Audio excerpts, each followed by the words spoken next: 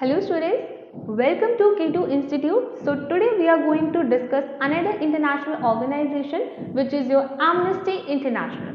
So Amnesty International is an NGO. Now what is NGO? It is a non-governmental organization, means no government or no political party is a member of this Amnesty International. So it is an NGO that campaigns for the protection of human rights all over the world. We all know that United Nations itself is working to establish human rights all over the world. It works to check that whether the human rights are being violated or not. So there is one another independent organization also, that this is Amnesty International. It is working towards the protection of the human rights. Okay, so what are these human rights? So human rights can be your social rights, it can be your political rights, or it can be your economic rights. And it is believed that these human rights are indispensable in nature. These are the basic rights that the human must have. So they work towards the protection of these human rights. ठीक है, it promotes respect for all the human rights. So it promotes कि भाई सारे जो human rights हैं, it must be respected in the universal declaration of the human rights. Okay, it believes that human rights are interdependent and indivisible. So it is said that these particular human rights are interdependent. If you are giving political right to someone, then eventually you would be contributing towards establishing social right also. If someone's social right is violated, then their economic right is also violated. Let's say इसको example लेके समझते हैं. For example, let's say in the social right, you have all the right to get education in a public school, right? But let's say because someone who is belonging from a lower caste, he was barred from entering that particular educational institute. So that means the social right of that individual is violated, because socially he would have been allowed to enter any kind of educational institute he want. Okay, but his social right was violated.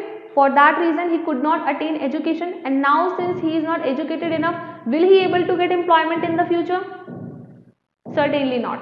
So that's how, because he does not have any kind of employment, his economic rights are also violated. Right? So that's how it is said that by all the human rights are interdependent and indivisible. You cannot separate one right from another right. Okay, so that is the meaning of this statement.